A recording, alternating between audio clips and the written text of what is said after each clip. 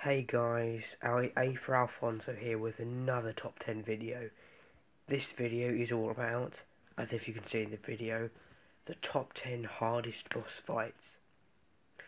The only types of bosses that will not be included are Dark Souls bosses, as they can be made onto a list of their own. Sorry, Dragon Slayer Ornstein and Execution Smorg. Without further ado, let's get straight into it with number 10.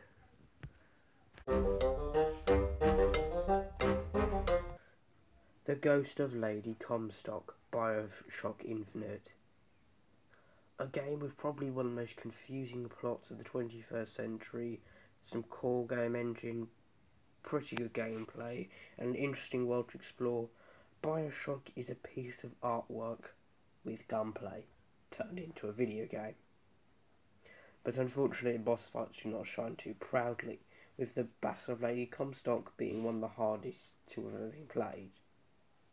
Mainly because this boss's weakness, or Lady Comstock's weakness, being that you have to take down every single one of her infantry and then shoot her before she calls in more infantry. Most players will not actually realise that they have to do this as that this is actually her weakness, and so will keep firing at her over and over again, but to no avail. Yes, she may be difficult, but she is only number 10 on the top 10 list of most difficult boss fights. On to number 9.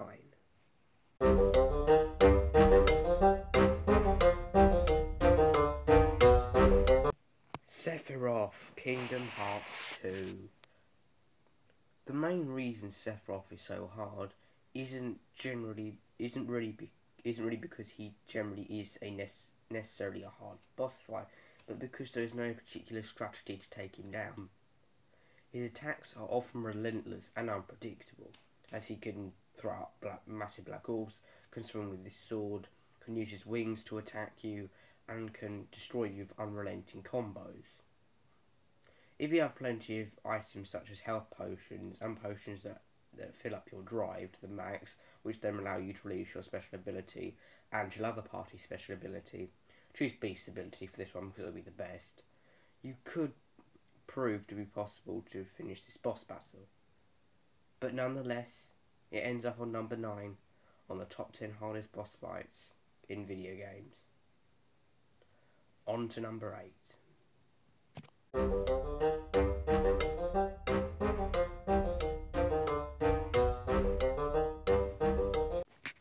Psycho Mantis, Metal Gear Solid.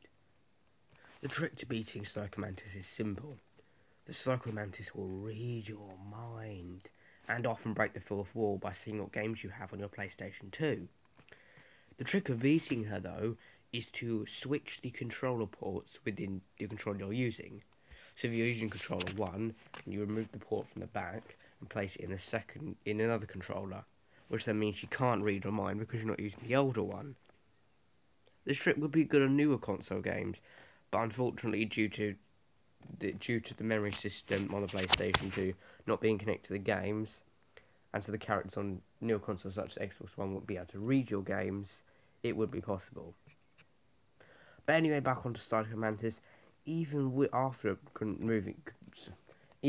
swapping your controller port, she's still a difficult fight to beat because she has telekinesis, she can fly, and because she just looks evil. And on with that, next is number 7.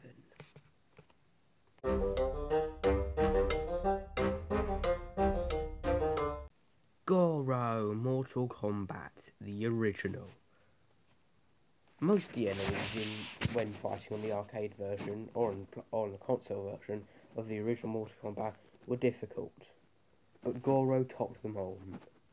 He was, unless you count Shang Tsung in Mortal Kombat 2, one of the hardest boss fights in Mortal Kombat and one of the hardest boss fights in all video game history to beat, because of his strong throw attacks, his punch attacks, his ability to throw green balls, and most importantly, once he's killed you, you have to start from the very bottom of the ladder of Mortal Kombat fights.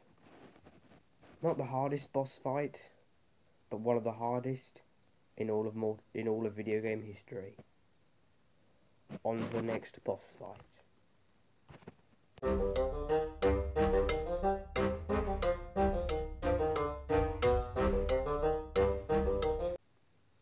The Master Hand, Super Smash Bros. Series.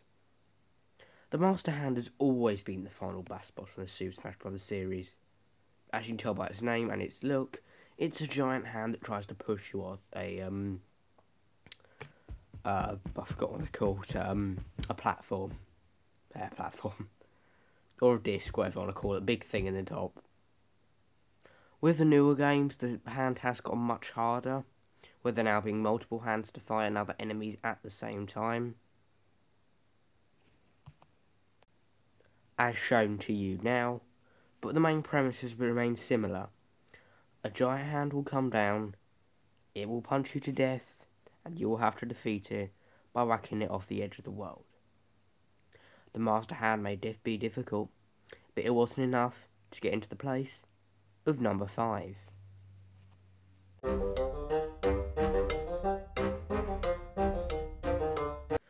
The Ender Dragon for Minecraft. Although you may disagree with me here, the Ender Dragon is definitely a tough boss fight, as it's one of the only 3 in the game of Minecraft, which includes the Ender Dragon, the Wither, and the Elder Guardian, if you count the Elder Guardian, of course. The Ender Dragon is difficult because you have to build up for the fight. You always have to collect the resources in Minecraft, enchant your armour, get good weapons, etc. But then when you get there, you obviously have to have more blocks, jack-o'-lanterns to protect yourself from its army of Endermen. If you look in their eyes, they'll kill you. Have enough ladders to climb up to the towers to destroy the massive crystals that keep regenerating his health, and then have enough ammo and health and potions, or at least arrows, to be able to then kill the Ender Dragon, and then safely jump through his portal without dying.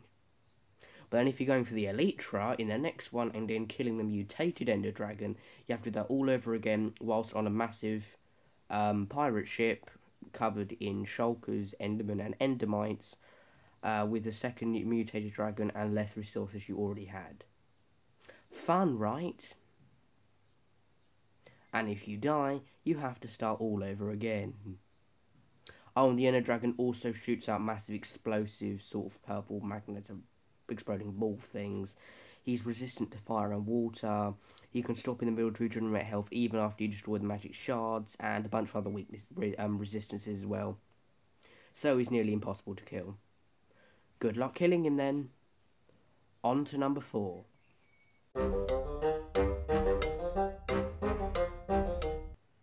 The Cthulhu from World of Warcraft.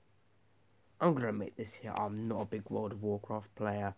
I don't really know about much of what Blizzard makes, as I've only really played Hearthstone, the card trading game.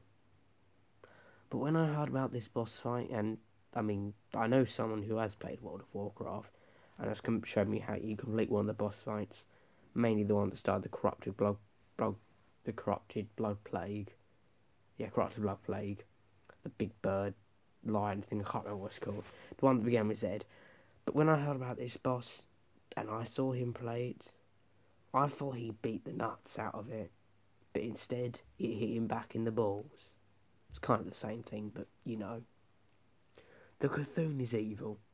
Apparently, from what I know from him, it can take down whole guilds, strong high-level players, and drain the magic of all enemies.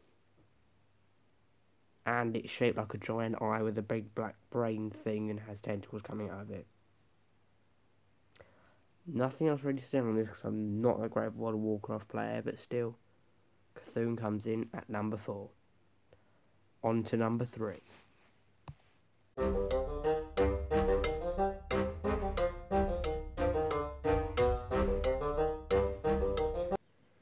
Mike Tyson from Mike Tyson's Punch-Out on the NES. The main weakness of Mike Tyson is to dodge every single one of his attacks on his first round, and then on the second round to actually try and punch them in. If you even dare block any of his attacks, he just knocks you straight out, so you're pretty much completely doomed. Honestly, I'm surprised Mike Tyson had enough brain cells to still be fighting by this time the NES came.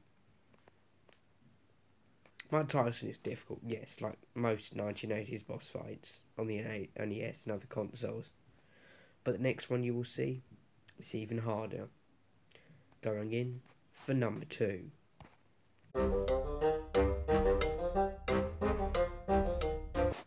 The final boss from Ghosts and Goblins.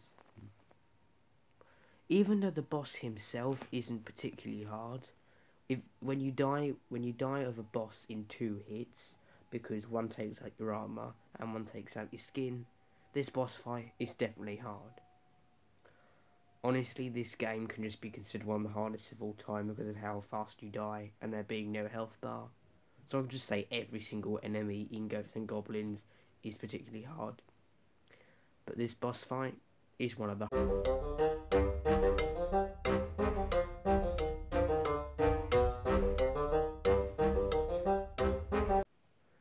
Alma from Ninja Gaiden 2004.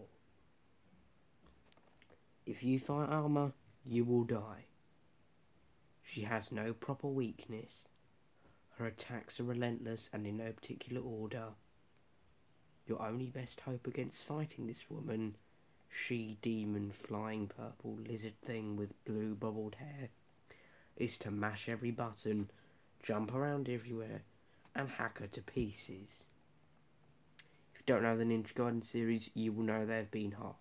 Since the very first side-scrolling one in the 1980s, they've always been difficult, all the way through to Ninja Gaiden Black. Difficulty's been toned down a little bit since, but still, it mocks you at least. My name is Afer Alfonso, and I hope you enjoyed this top 10 list. See you again next time.